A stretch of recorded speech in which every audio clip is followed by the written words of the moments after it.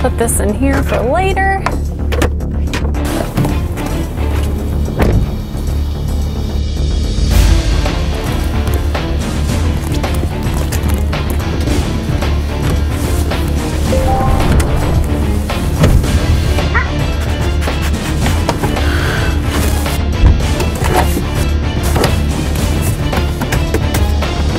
Enter passcode.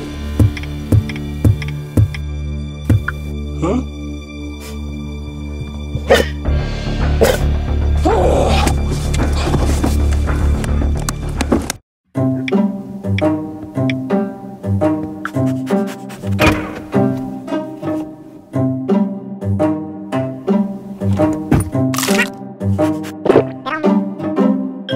That's right, you could put whatever kind of treasure you want in there. You know, this is a very special week because not only is it our first ever lab-tested Volvo, but Volvo has played a very special part in Andie's life because Andie has essentially grown up in a Volvo. 6.5 years ago, when we picked Andie up and brought her home for the first time, she was in an XC60, and as time went by and we needed more space, well, out with the 60 and hello with the XC90. And while we've had some great memories in our Volvo across the years, and yes, we know it's dog friendly, well, what makes this 2020 XC90 T8 Inscription so special? And is it really all that different from our 2016 XC90 T6 Inscription? Well, let's test it out. And if you haven't done so already, we would love it if you would subscribe.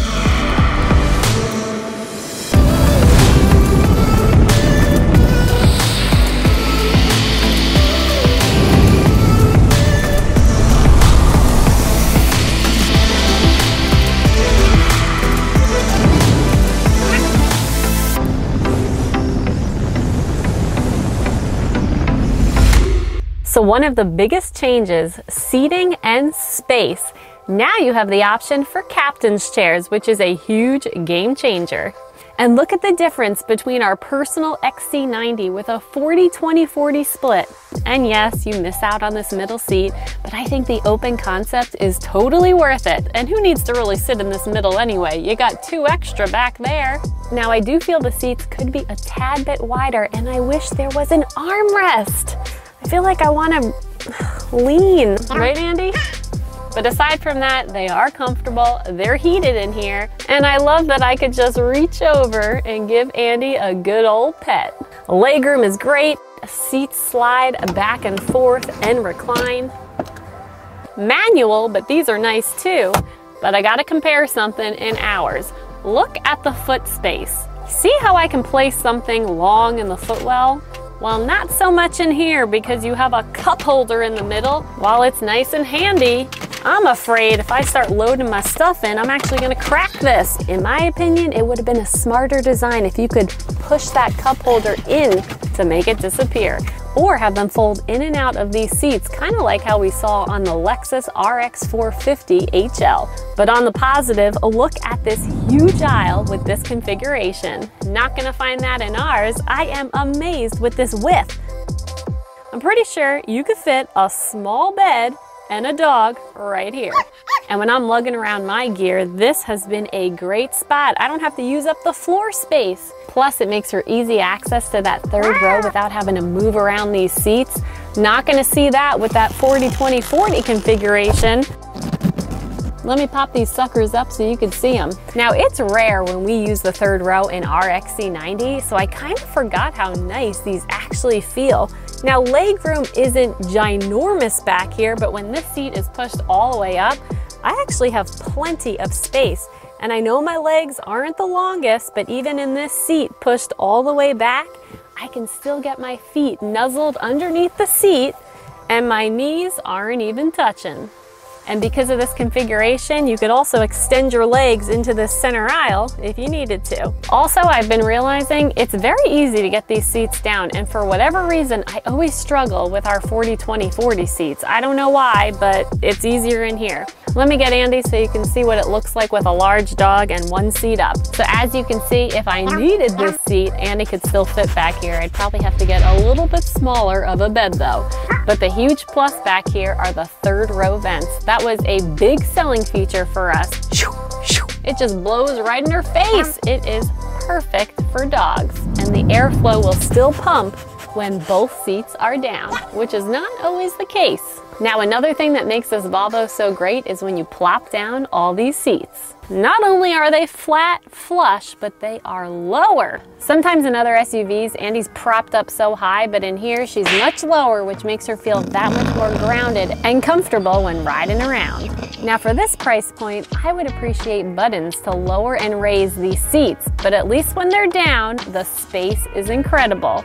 Now, from personal experience, we've moved a few times since owning the XC90, and I gotta be honest with you, I have been able to fit a ton of things back there, from a small dining room table to dining room chairs, a desk, all of Andie's stuff.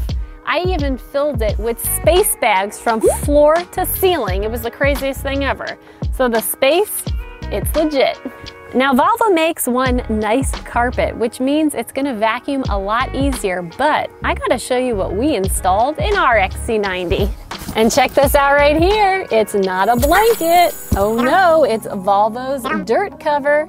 Oh yeah, now we installed this back when we first got this XC90, and this has been one of the best accessories we have ever purchased for a vehicle. And normally I would not be brushing my dog inside a car, but because of this cargo cover, I don't have to worry about dog hair sticking to the rug. Ready? Ha! Bye, dog hair. And while this works great in here, it's not going to fit the same over there because this was designed for a 40-20-40 split. And according to their website, it doesn't look like they have an option for captain's chairs. Could you make it work? Yeah, but then you're going to have to fold the center underneath. And I feel like for that price point, you should have a cover that fits, I'm going to say it, perfectly. But the best feature? Oh yeah, this baby lowers. Andie doesn't even need a running start to get in here solo. It also readjusts after you close the door. Oh, and the other thing, you have a little underfloor storage, and because this is a plug-in hybrid, your charging cable fits in it. And when all the seats are up, you can still fit a ton of grocery bags back here, plus some little compartments and storage splattered around this ride. And when you go to the front, it looks almost identical to our 2016 model, but there are some changes. Remember, this is the Inscription model, and this also happens to have the luxury package. So you get things like a leather-covered sun visor, leather grip handles, a nubuck headliner, which is absolutely beautiful, very soft, feels like Alcantara, plus some other stuff. But one of the big changes, boop, the gear shifter. Or for Sweden, I think that's how you pronounce it, crystal gear shifter. Not only does it look different from our T6, but it also functions differently. 2 taps back for drive, 2 taps forward for reverse, press P for park. Definitely a little weird if you're used to a T6, but I got used to it pretty quickly. The other thing that's different is this engine start-stop knob. It looks the same, but in the T6, you go to the right for on, a left for off. In here, you go to the right for both on and off. Overall though, the walnut wood trim, the beautiful leather, very elegant. Which it better be for this price point because this thing is expensive. Now, if you're the type that hates clutter and you really don't like dedicated buttons, then you're gonna love it up here. It is very woohoo touch-centric. Pretty much everything operates via touchscreen. So this system is identical to what we have. I gotta be honest with you, it's a lot to learn. There is a ton embedded in here. A lot. Spend time with it. Get to know it. I pretty much just stick to Apple CarPlay. It's not a huge display though. It doesn't take up the whole thing. It's just this section right here. Like our T6, this has the upgraded sound system, Bowers and Wilkins, and it is ballin'. It sounds incredible. My favorite is Concert Hall. It makes anything sound a million times better. And the other thing before we hop on the road, look how easy it is to get your rear climate up and going. Second and third row. There you go, Andie.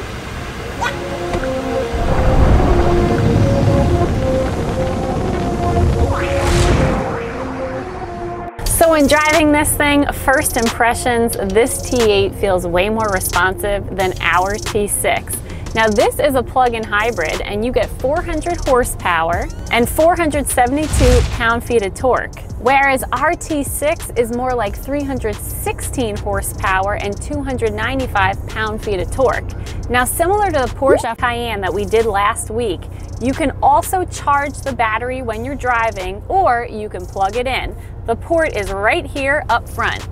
Now, from a pet perspective, Andie seems just at home back there, very comfortable, but I think she's probably more comfortable given the fact that she can see forward and all that natural light coming from that pano moonroof. Now, when it comes to Volvo, I often associate the word safety with it, and this thing is loaded with safety features, plus the camera angles are extensive, which is really helpful when you're navigating a tight spot or you're getting close to a curb and you want that good 360 view.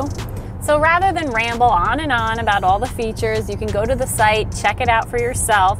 I thought it would be more fun to pick one and put it to the test. But first, we gotta go home and get some props.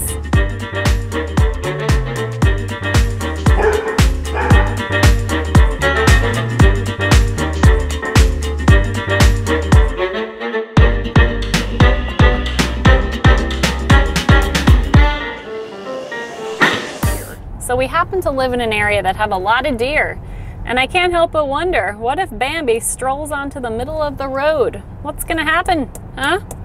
Let's test out this collision avoidance system. From the Volvo website, collision warning system.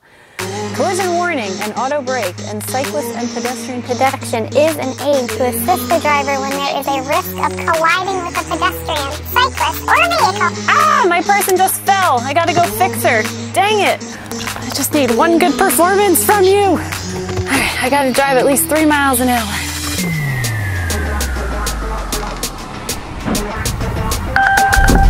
Oh, it works! Yes, automatic intervention, city safety.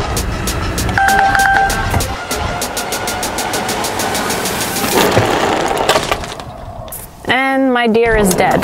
Okay, well, that was definitely an experience, and I'm happy to say it did work. Now, even though it didn't work 100% of the time, I don't really think these are the subjects Volvo had in mind when they were designing it, but it definitely gives you a little peace of mind.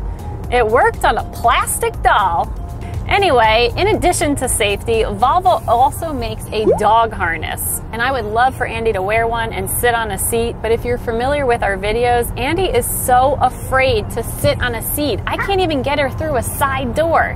If you have any tips on how to help Andie overcome this fear of sitting on a seat, let me know. Maybe we could hook up and do a video together. In the meantime, our top 5 doggo features are: 1, the ease of loading your fur kid in and out of that rear. Gotta love the air suspension. 2, the open concept you get with captain's chairs. Way better than our 40-20-40 split. 3, the smooth and comfortable riding experience. 4, third row climate vents that work when the seats are down. And 5, second row windows that go down all the way. Big thanks to Volvo for letting us lab test this beautiful 2020 XC90. Andie, is it lab approved? Oh yeah, totally lab approved. Don't forget to subscribe, hit that bell so you know when our video next week goes live and you can be one of the first. Hey, what you licking? To see Andie. We'll see you next time. Bye.